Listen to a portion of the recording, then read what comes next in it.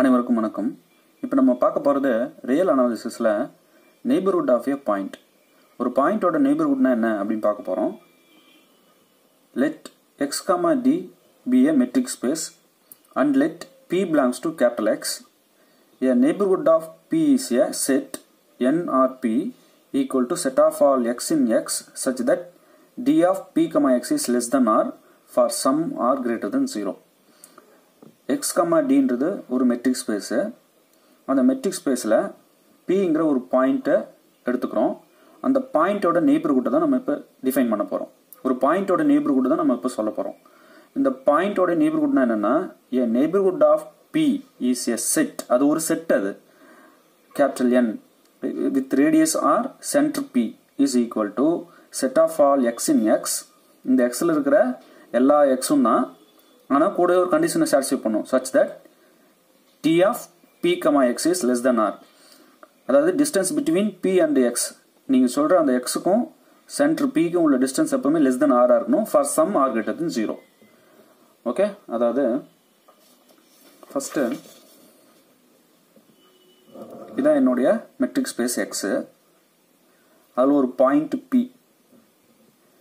இந்த பாயிண்டோட நெய்பர்ஹுட்ன்றது வேற ஒன்றும் இல்லை, ஆர் ரேடியஸில் ஒரு ஓப்பன் பால் வரைகிறேன். இதான் இந்த ரேடியஸ் வந்து ஆர். இதுக்குள்ள இருக்கிற எல்லா பாயிண்ட்ஸும் அதான் capital N with radius R centre P. இதுதான் சென்டர். ஓகே, அப்போ இதுக்குள்ள எந்த மாதிரி பாயிண்ட்ஸ்லாம் இருக்கும்? நீங்கள் இதுக்குள்ள எந்த பாயிண்ட் வேணாலும் எடுங்க. இந்த பாயிண்ட்ஸ் எல்லாமே எக்ஸ்குள்ள இருக்கிற பாயிண்ட்ஸ் தான் இல்லையா? அப்போ அந்த பாயிண்ட்டுக்கும் எந்த மாதிரி பாயிண்ட்லாம் நான் சூஸ் பண்ணுறதுன்னா, இங்கே வெளியெலாம் நிறையா இருக்குது. அதாவது நீங்கள் சூஸ் பண்ணுற பாயிண்ட்டுக்கும் இந்த சென்டருக்கும் உள்ள டிஸ்டன்ஸ், நீங்கள் சூஸ் பண்ணுற பாயிண்ட்டுக்கும் இந்த சென்டருக்கும் உள்ள டிஸ்டன்ஸ் எப்பவுமே லெஸ் தென் ஆராக இருக்கணும். அதான் வந்து டெஃபினிஷன் சொல்லுது. ஸோ லெஸ் தென் ஆராக இருக்கிற மாதிரி சென்டருக்கும் நீங்கள் சூஸ் பண்ணுற பாயிண்ட்டுக்கும் உள்ள டிஸ்டன்ஸ் வந்து எப்பவுமே லெஸ் தென் ஆராக இருக்கிற மாதிரி இருக்கிற எல்லா பாயிண்ட்ஸும் அடங்கிய அந்த கணம், அந்த செட்டு தான் நெய்பர்ஹுட். Point P-யோட neighbourhood. ஓகே, திரும்ப சொல்கிறேன் பாருங்க. Let x, d be a metric space. ஒரு மெட்ரிக் ஸ்பேஸ் எடுத்துக்கிறோம். And let p belongs to capital X. Pங்கிற ஒரு பாயிண்ட் அதுலேருந்து எடுத்துக்கிறோம். அந்த பாயிண்டோட நெய்பர்ஹுட் இப்போ டிஃபைன் பண்ண போகிறோம். ஏ neighbourhood of p is a set. அது ஒரு செட். அதுக்குள்ளே எந்த மாதிரி எலமெண்ட்ஸ்லாம் இருக்கும்னா, set of all x in X. இந்த கேபிட்டல் X இருக்கிற பாயிண்ட்ஸே தான் இதில் இருக்கும். இதை தவிர்த்து வேற எந்த பாயிண்ட்ஸும் இங்கே வந்துடாது. கூடவே இந்த எக்ஸ்லாம் என்ன கண்டிஷன்ஸ், எந்த மாதிரி எக்ஸை நம்ம இங்கே எடுக்கணும் அப்படின்னா, சென்டர் Pக்கும் நீங்கள் சூஸ் பண்ணீங்களே அந்த பாயிண்ட்டு, எதுக்கு வந்து நெய்பர்ஹுட் டிஃபைன் பண்ணுறீங்க, அந்த பாயிண்ட்டுக்கும் நீங்கள் சூஸ் பண்ண போகிற மற்ற பாயிண்ட்ஸ் அதுக்கும் உள்ள டிஸ்டன்ஸ் எப்பவுமே லெஸ் தென் ஆராக இருக்கணும். For some are greater than 0. Okay, இதுதான் நெய்பர்ஹுட்டோடைய டெஃபினிஷன். அடுத்தது நம்ம இப்போ பார்க்க போகிறது லிமிட் பாயிண்ட். ஒரு செட்டோட லிமிட் பாயிண்ட்னா என்ன அப்படின்னு சொல்லி பார்க்க போகிறோம். A point P is a limit point of the set E if every neighborhood of P contains a point Q such that Q belongs to E. Q is not equal to P. அதாவது ஒரு point P-யை set E-யோட limit point நம்ம எப்போ சொல்வோம் அப்படின்னா, இந்த point P ஆனது இந்த E-ங்கிற settle இருக்கலாம், இல்லாமலும் போகலாம். நான் உங்களுக்கு எக்ஸாம்பிள் கொடுத்து தெளிவாக சொல்கிறேன் பாருங்கள். அப்போது ஒரு செட்டில் இல்லாத பாயிண்ட் கூட அந்த செட்டுக்கு லிமிட் பாயிண்ட்டாக இருக்கும். நான் எக்ஸாம்பிள் கொடுக்குறேன். இப்போ அப்படி இருக்கிற இந்த பாயிண்ட்டு, இந்த ஈங்கிற செட்டோட லிமிட் பாயிண்ட்டு நம்ம எப்போ சொல்வோம் அப்படின்னா, if every neighbourhood of P, நீங்கள் அந்த பாயிண்ட் Pக்கு எந்த நெய்பர்ஹுட் ஆனாலும் வரீங்க, கண்டைன்ஸ் எ பாயிண்ட் Q. Qங்கிற ஒரு பாயிண்ட்டையாவது அந்த நெய்பர்ஹுட் கண்டைன் பண்ணியிருக்கோம். முக்கியமாக அந்த Qங்கிற பாயிண்ட் எங்கே இருக்கும்னா ஈயில் இருக்கும். ஸோ நீங்கள் Pக்கு எந்த ஒரு நெய்பர்ஹுட் வரைஞ்சாலும் ஈங்கிற அந்த செட்டில் இருக்கிற ஒரு பாயிண்ட்டையாவது அது கண்டைன் பண்ணியிருக்கும், அந்த நெய்பர்ஹுட் கொண்டிருக்கும். அந்த ஒரு பாயிண்ட்டை இங்கே Qன்னு நோட்டேட் பண்ணியிருக்காங்க. ஓகே, ஸோ நீங்கள் ஒரு செட்டோடைய லிமிட் பாயிண்ட்னு ஒரு பாயிண்ட்டை நம்ம எப்போ சொல்லுவோம் அப்படின்னா, அந்த பாயிண்ட்டுக்கு எந்த நெய்பர்ஹுட் வரைஞ்சாலும், நீங்கள் எவ்வளோ பெரிய நெய்பர்ஹுட் வேணாலும் வரீங்க, எவ்வளோ சின்ன நெய்பர்ஹுட் வேணாலும் வரீங்க, எந்த நெய்பர்ஹுட் நீங்கள் வரைஞ்சாலும் அது ஈயில் இருக்கிற ஒரு பாயிண்ட்டையாவது அந்த நெய்பர்ஹுட் கண்டைன் பண்ணியிருக்கும். இப்போ இங்கே பாருங்க, ஒரு எக்ஸாம்பிளோட நான் சொல்கிறேன்.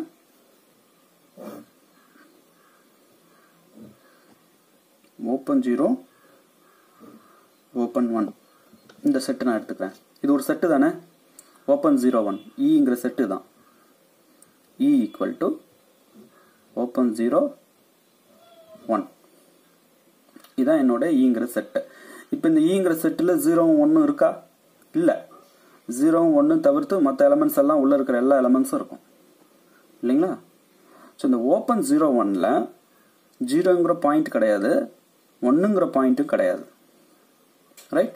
சரி, இப்போ இந்த 0ங்கிற பாயிண்ட் ஈங்கிற இந்த செட்டுக்கு லிமிட் பாயிண்டா? லிமிட் பாயிண்ட் டெஃபினிஷன் என்ன சொல்லுது? இந்த பாயிண்ட் லிமிட் பாயிண்டா? இந்த 0க்கு நீங்கள் எவ்வளோ சின்ன நெய்பர்ஹுட் வேணாலும் வரீங்களா? எவ்வளோ பெரிய நெய்பர்ஹுட் வேணாலும் வரைஞ்சிங்க, எவ்வளோ சின்ன நெய்பர்ஹுட் வேணாலும் வரீங்க, எந்த நெய்பர்ஹுட் நீங்கள் வரைஞ்சாலும் இந்த செட்டுக்குள்ளே இருக்கிற ஒரு பாயிண்ட்டையாவது அது வந்து கண்டெயின் பண்ணியிருக்கும். ஒரு பாயிண்ட்டையாவது போய் அது வந்து ஆக்குபை பண்ணும். ரைட்? அதேமாதிரி இங்கே 1ங்கிற பாயிண்ட் எடுத்துக்கோங்க. இந்த 1க்கு நீங்கள் எந்த நெய்பர்ஹுட் வேணாலும் வரீங்க, அது செட்டில் இருக்கிற ஒரு பாயிண்ட்டையாவது வந்து பக்கத்தில் இருக்கிற ஒரு பாயிண்ட்டையாவது வந்து அது கண்டெயின் பண்ணியிருக்கும். ஸோ 0 1ன்றது இந்த ஈங்கிற செட்டில் இல்லை, ஆனாலும் அந்த 0 1 ஈங்கிற செட்டுக்கு லிமிட் பாயிண்ட். ஓகேங்களா? இது நல்ல உதாரணமாக சொல்லலாம் நாம. So a point P is a limit point of the set E if every neighborhood of P contains a point Q other than P. P-ஐ தவிர்த்து, P-ஐ சேர்க்காம P-ஐ தவிர்த்து ஒரு பாயிண்ட்டையாவது அந்த நெய்பர்ஹுட் கண்டெயின் பண்ணியிருக்கோம். such that அந்த Qங்கிற பாயிண்ட் Eங்கிற அந்த செட்டில் இருக்கும். அப்போ நீங்கள் அந்த பாயிண்ட்க்கு எந்த ஒரு நெய்பர்ஹுட் வரைஞ்சாலும் அந்த நெய்பர்ஹுட் வந்து செட்டில் இருக்கிற ஒரு பாயிண்ட்டையாவது கண்டெயின் பண்ணியிருக்கும். அதுதான் வந்து லிமிட் பாயிண்டோட டெஃபினிஷன். சரி, அப்படி இருக்க ஒரு செட்டில் இருக்கிற அந்த செட்டில் இருக்கிற ஒரு பாயிண்ட் அதுக்கு லிமிட் பாயிண்டா? ஆமாம், லிமிட் பாயிண்ட் தானே. அது செக் பண்ணவே வேண்டாம். நீங்கள் எந்த நெய்பர்ஹுட் வரைஞ்சாலும், ஏன்னா அந்த பாயிண்ட்டே அதுக்குள்ளே தான் இருக்குது. அப்படின்னும் போது நீங்கள் எந்த நெய்பர்ஹுட் வரைஞ்சாலும் அந்த செட்டில் இருக்கிற பாயிண்ட்டை அந்த நெய்பர்ஹுட் கண்டெயின் பண்ணி தான் இருக்கும். அடுத்தது நம்ம இப்போ பார்க்க போகிறது க்ளோஸ்டு செட். க்ளோஸ்டு செட்னா என்னன்னு நம்ம இப்போ பார்க்க போகிறோம்.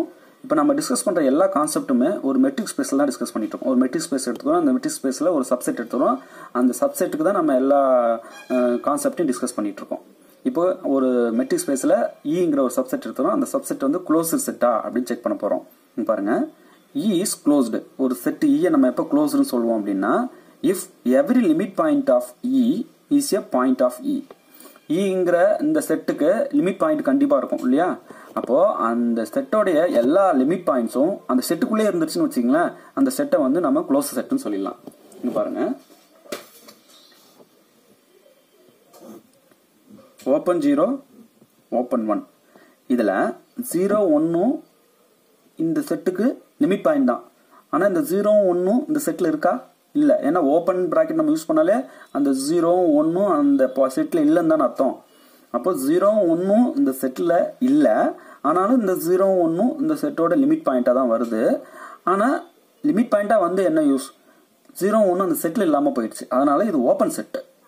சப்போஸ் இந்த செட் எடுத்துக்கோங்க, இப்போ 0 1 இந்த செட்டுக்கு வந்துடுச்சு, இதுக்கு இது லிமிட் பாயிண்ட் தான் இல்லைங்களா? அப்போது 0 1 இந்த செட்டுக்கு லிமிட் பாயிண்ட் தான், அந்த செட்லேயே அது இருக்குது. அப்போது இதை நம்ம க்ளோஸ் செட்டுன்னு சொல்லிடலாம். இப்போ அந்த செட்டோடைய லிமிட் பாயிண்ட்ஸ் எல்லாமே அந்த செட்லேயே இருக்கணும். அப்படி இருந்ததுன்னா அந்த செட்டை நம்ம க்ளோஸ் செட்டுன்னு சொல்லிடலாம். இது கண்டிப்பாக ஓப்பன் செட் தான், ஏன்னா 2 லிமிட் பாயிண்ட் வந்து இந்த செட்டில் இல்லை. என்ன சொல்கிறாங்க டெஃபினிஷன்னா, ஒரு செட்டோடைய எல்லா பாருங்க, எவ்ரி லிமிட் பாயிண்ட் ஆஃப் இ, நீங்கள் அந்த செட்டோடைய எத்தனை லிமிட் பாயிண்ட் இருக்கோ அத்தனை லிமிட் பாயிண்ட்டும் அந்த செட்லேயே இருக்கணும். ஆனால் இங்கே ஓப்பன் 0 1ல் 0 1 வந்து லிமிட் பாயிண்ட் தான், பட் அந்த செட்டில் இல்லை. பாருங்க, ஓப்பன் ப்ராக்கெட் யூஸ் பண்ணாலே அந்த எலமெண்ட்லாம் அந்த செட்டில் இல்லைன்னு அர்த்தம். ஆனால் க்ளோஸ்டு ப்ராக்கெட் யூஸ் பண்ணும்போது 0 1 அந்த செட்டுக்குள்ளே வந்துருச்சு. இப்போ வந்துட்டு பிறகு லிமிட் பாயிண்ட்டும் அதுக்குள்ளே வந்துருச்சுன்னு அர்த்தம். அப்போ எல்லா லிமிட் பாயிண்ட்டையும் இந்த க்ளோஸ் 0 1 கண்டெயின் பண்ணியிருக்கு, அந்த செட்லேயே வச்சிருக்கு. அப்போ இந்த செட்டை நம்ம க்ளோஸ் செட்டுன்னு சொல்லிடலாம். இதில் நீங்கள் முக்கியமாக தெரிஞ்சுக்க வேண்டிய ஒரு பாயிண்ட் என்ன, இந்த செட்டுக்குள்ளே இருக்கிற ஒவ்வொரு பாயிண்ட்டுமே இதுக்கு லிமிட் பாயிண்ட் தான். இந்த 0 1 மட்டுமே லிமிட் பாயிண்ட் கிடையாது.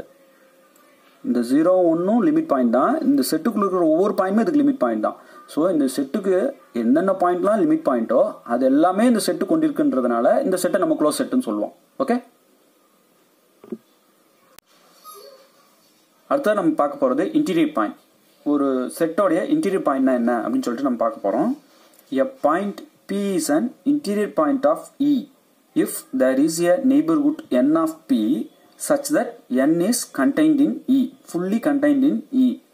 ஒரு பாயிண்ட் P-ய செட் E-யோட இன்டீரியர் பாயிண்ட்னு நம்ம எப்போ சொல்லுவோம் அப்படின்னா, இந்த பாயிண்ட் P-ய Eங்கிற செட்டோட இன்டீரியர் பாயிண்ட் நம்ம எப்போ சொல்லுவோம் அப்படின்னா, if there is a neighborhood n of p.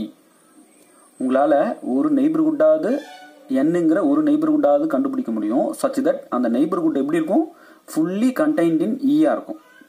நிறைய நெய்பர்ஹுட் இருக்கலாம், p க்கு எத்தனை நெய்பர்ஹுட் ஆனாலும் வரையலாம். ஆனா அட்லீஸ்ட் ஒரு நெய்பர்ஹுட்டாவது உங்களால வரைய முடியும். அந்த நெய்பர்ஹுட் எப்படி இருக்கும், அந்த செட் E குள்ளே இருக்கும். அந்த மாதிரி உங்களால ஒரு நெய்பர்ஹுட்டாவது அந்த பாயிண்ட்க்கு வரைய முடியுதுன்னா அந்த பாயிண்ட்டை E யோட இன்டீரியர் பாயிண்ட்னு சொல்லிடலாம். Eங்கிற செட்டோட இன்டீரியர் பாயிண்ட் நம்ம சொல்லிடலாம். ஓகே, இப்போ பாருங்க, எக்ஸ் என்ற மெட்ரிக் ஸ்பேஸ் எக்ஸ் எடுத்துக்கிறேன். இதுக்குள்ள ஈங்கிற ஒரு செட் எடுத்துக்கிறேன். இ வந்து சப்செட் ஆஃப் எக்ஸ். ஓகே, இதுக்குள்ள இருக்கிற பாயிண்ட் பியை நம்ம எப்போ வந்து இன்டீரியர் பாயிண்ட்னு சொல்லுவோம், ஈயோட இன்டீரியர் பாயிண்ட் எப்போ சொல்லுவோம் அப்படின்னா அந்த பாயிண்ட்டை சுற்றி அட்லீஸ்ட் ஒரு நெய்பர்ஹுட்டாவது எக்ஸிஸ்ட் ஆகும். அந்த neighbourhood fully contained in that set இ. ஈங்கிற செட்டுக்குள்ளேயே அந்த நெய்பர்ஹுட் உள்ள வந்துடும். அதுக்குள்ளேயே வரா மாதிரி அந்த பாயிண்ட் பிக்கு என்னால் ஒரு நெய்பர்ஹுட்டாக சொல்ல முடியும். நிறைய நெய்பர்ஹுட் சொல்லணும், அட்லீஸ்ட் ஒரு நெய்பர்ஹுட்டாக என்னால் சொல்ல முடியும்னா அந்த பாயிண்ட் பியை வந்து நான் ஈங்கிற செட்டோட இன்டீரியர் பாயிண்ட் சொல்லிடலாம். இப்போ பவுண்டரி பாயிண்ட் எடுத்துக்கோங்க. பவுண்டரி பாயிண்ட் வந்து இதான் பி, என்னோட பின்னு நான் எடுத்துக்கிறேன். இந்த பி வந்து ஈங்கிற செட்டுக்கு வந்து இன்டீரியர் பாயிண்டா இல்லை. ஏன்னா இந்த பிக்கு எவ்வளோ சின்ன நெய்பர்ஹுட் நீங்கள் வரைஞ்சாலுமே அந்த நெய்பர்ஹுட் செட்டை விட்டு வெளியே போயிடும். அப்போ கண்டிப்பாக பவுண்டரி பாயிண்ட்ஸ்லாம் அந்த செட்டோட இன்டீரியர் பாயிண்டாக இருக்க வாய்ப்பே இல்லை. ரைட், இப்போ இன்னொரு எக்ஸாம்பிள் பாருங்க. ஓப்பன் 0 1. இந்த 0 வந்து 0 1 இந்த இன்டர்வலுக்கு இதுதான் ஈங்கிற என்னோட செட்டு.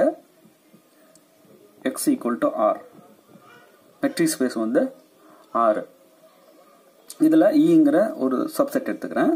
இப்போ இந்த 0ங்கிற பாயிண்ட் ஈங்கிற செட்டுக்கு இன்டீரியர் பாயிண்டா இல்லை. ஏன்னா இந்த 0க்கு நீங்கள் எவ்வளோ சின்ன நெய்பர்ஹுட் வரைஞ்சாலுமே அந்த நெய்பர்ஹுட் செட்டை விட்டு வெளியே போயிடும். அப்போ இந்த செட்டுக்கு உள்ளவே இருக்கிற பாயிண்ட்ல இன்டீரியர் பாயிண்டா சார்? கண்டிப்பாக செட்டுக்குள்ளே இருக்கிற பாயிண்ட் இன்டீரியர் பாயிண்ட் நம்ம சொல்லலாம். ஏன்னா நம்ம சின்னதாக ஒரு நெய்பர்ஹுட் வரைஞ்சி அந்த நெய்பர்ஹுட் அந்த செட்டுக்குள்ளேயே வந்துடும் பாருங்க ஃபுல்லாக.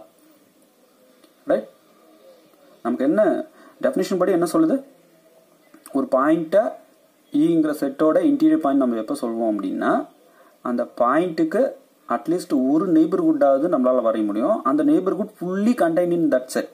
அந்த ஈன்ற செட்டுக்குள்ளே அந்த நெய்பர்ஹுட் வந்துடும். அதான் டெஃபினிஷன் சொல்லுது. அப்படி இருக்கும்போது இந்த 0வும் இந்த 1ம் வந்து ஓப்பன் 0 1க்கு வந்து இன்டீரியர் பாயிண்ட் கிடையாது. ரைட், அடுத்தது நம்ம ஓப்பன் செட்னா என்னன்னு பார்க்க போகிறோம். E is open if every point of E is an interior point of E.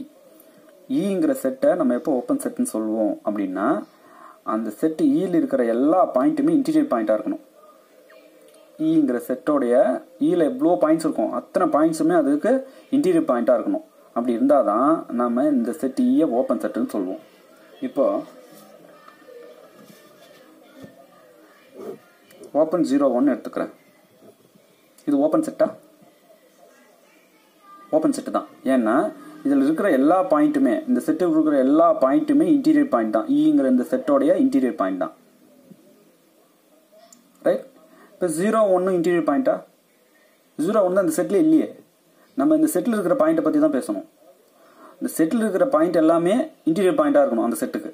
அப்படி இருந்ததுன்னா அந்த செட்டை நம்ம ஓப்பன் செட்டுன்னு சொல்லிடலாம். அப்போ 0 1 பற்றி நம்ம யோசிக்கவே வேண்டாம். 0 1ன்றது செட்லேயே கிடையாது. ஸோ ஓப்பன் 0 1ன்றது கண்டிப்பாக இது ஓப்பன் செட்டு தான். ஏன்னா இந்த செட்டுக்குள்ள இருக்கிற எல்லா பாயிண்ட்டுமே இன்டீரியர் பாயிண்ட் தான். ஓகே, எல்லாம் ப்ராக்டிஸ் பண்ணிக்கோங்க.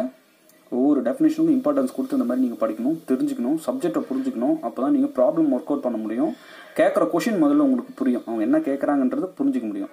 ஸோ எல்லா டெஃபினேஷனுக்கும் இம்பார்ட்டன்ஸ் கொடுத்து படிச்சுட்டு அப்போ தியரம் ரிசல்ட் இதுக்கெல்லாம் இம்பார்ட்டன்ஸ் கொடுத்து படிச்சுட்டு ப்ரூஃப் படிக்கணும்னு அவசியம் இல்லை. 1 2 பார்த்துக்கிறது நல்லது. நிறைய ப்ராப்ளம்ஸ் ஒர்க் அவுட் பண்ணி பார்க்கணும். இந்த மாதிரி டெஃபினேஷன் தியரம் ரிசல்ட்டை அப்ளை பண்ணி ப்ராப்ளம்ஸ் நிறைய ஒர்க் அவுட் பண்ணி சொல்யூஷன் கண்டுபிடிக்கணும். நான் உங்களுக்கு ப்ராப்ளம்ஸும் அப்லோட் பண்ணுறேன், பார்த்து பலன் பெறலாம். இது வரைக்கும் நம்ம சேனலை சப்ஸ்கிரைப் பண்ணாதவங்க சப்ஸ்கிரைப் பண்ணுங்கள், உங்கள் ஃப்ரெண்ட்ஸ்க்கு ஷேர் கொடுங்க, மறக்காமல் பெல் பட்டன் அமுக்குங்க.